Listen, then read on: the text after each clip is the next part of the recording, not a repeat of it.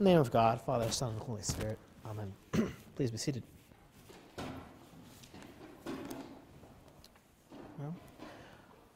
Welcome to the beginning of your Holy Lent. I hope it is a meaningful one for all of you. I just have a few remarks and then we'll continue with the service. We're not going to do the normal forum time, so if you were thinking that you had to store up observations to make, you're off the hook tonight.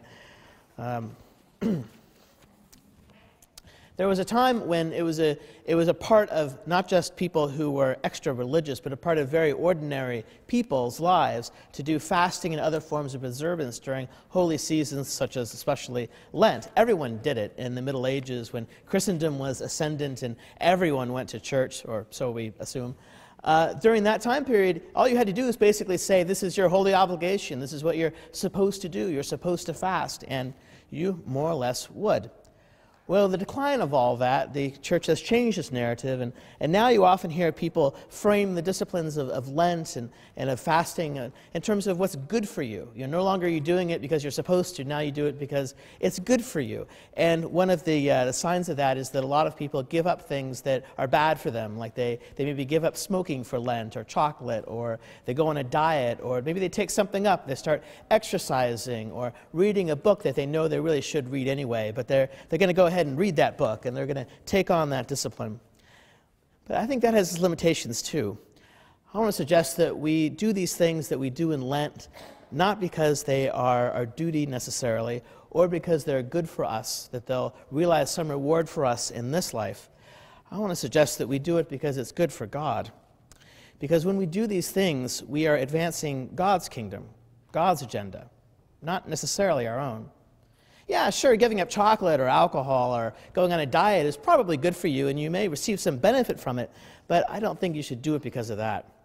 I think you should do it because in the Christian hope we proclaim something much greater than ourselves or anything that we might hope to realize in the rewards of this life. Not even the happiness of a wonderful family or having a health or a long life or any of those things, or even wisdom, can compare to the glory that we expect to receive from our Father in heaven, who desires for us benefits that are not limited by the limitations of this world, of time, of space, of any of that stuff. Just as the church has become shy about proclaiming sin or sinfulness or suggesting that people have done anything wrong, we've also become shy about proclaiming the hope that is within us, which is far more than just a therapeutic God. It's far more than that. It is a God who promises life that is eternal. What's interesting is that people who are on closer to that notion of eternity, either because they themselves are sick or because they live in a place where they are very vulnerable to the dangers this world has to offer, for whatever reason, those are the vulnerable people who have, for some reason, a much easier time accepting the fullness of the gospel. It's much harder for the comfortable, for those of us in the prime of our lives who enjoy the riches of this world and all that it can offer. It's much harder for us to see that heaven has anything in store for us.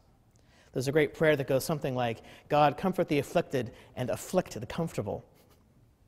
Maybe Lent is an opportunity to visit a little bit of that affliction upon ourselves through small acts of piety and devotion and sufferance. You know, maybe just simply giving something up for Lent somehow gets us in touch a little bit with our own mortality.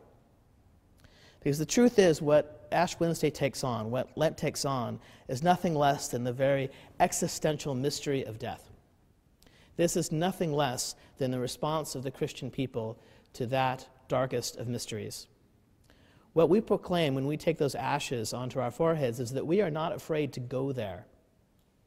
In our spirituality, in our minds, in our imaginations, we're not afraid to ponder our own deaths, to put it in front of us. We do that because we have something much, much greater on the other side of it awaiting us. The Easter hope, the Paschal victory which we'll celebrate 46 days from now on Easter. That glorious moment when we break out the candy and put on the white dresses and enjoy the spring which will finally have arrived. Please, God, please.